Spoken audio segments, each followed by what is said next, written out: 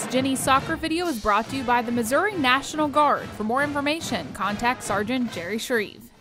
Following a 7-0 victory Thursday, Jennies Soccer was back on the pitch at South Rec Saturday for its final non-conference game, UCM hosting Minot State from North Dakota. A scoreless first half saw the Jennies take 9 shots to the Beavers' 5, just 1 on goal for UCM, but 3 for Minot State. About 10 minutes into the second half, we finally get a goal. Megan Woolley puts the ball in the box. Hannah Pyle heads it down and to Julie Ireland's feet. Ireland comes through for the Jennies with a nice shot just over the goalkeeper. UCM takes a 1-0 lead in the 55th minute, and that was Ireland's 4th goal of the year.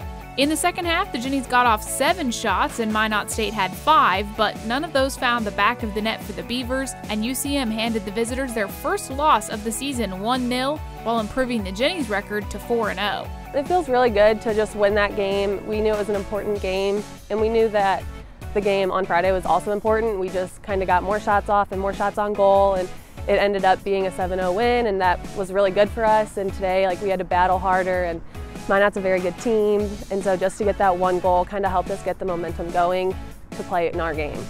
In total, Central Missouri took 16 shots, 3 on goal, while Minot State had 10, with 5 on goal. Jennies keeper Anna Dilks recorded 5 saves.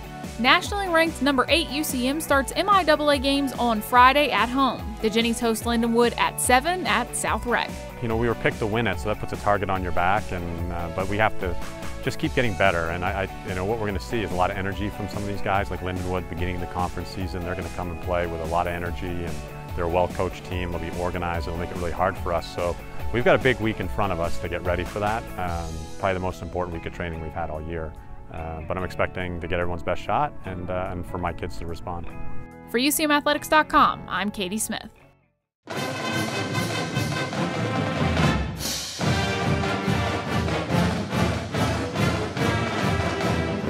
This Jennies Soccer video is brought to you by the Missouri National Guard. For more information, contact Sergeant Jerry Shreve.